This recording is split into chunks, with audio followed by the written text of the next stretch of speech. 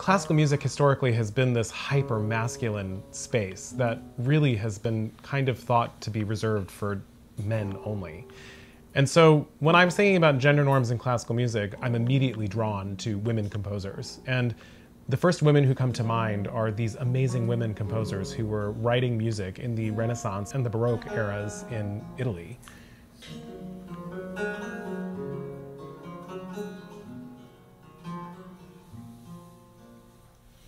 Che si può fare,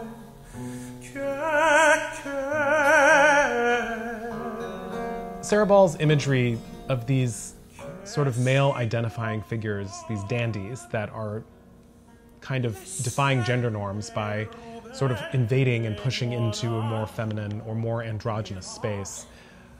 I kind of wanted to approach this, because it's Women's History Month, from the opposite end. And so that was another reason why I was thinking it would be interesting to do this program of women composers from the Renaissance and the Baroque. che si può dire dagli astri disastri mi piovano al mio martire un respiro di niega al mio martire. I'm so grateful to everybody who came out the other night to Stephen Friedman Gallery for this InterPlay performance.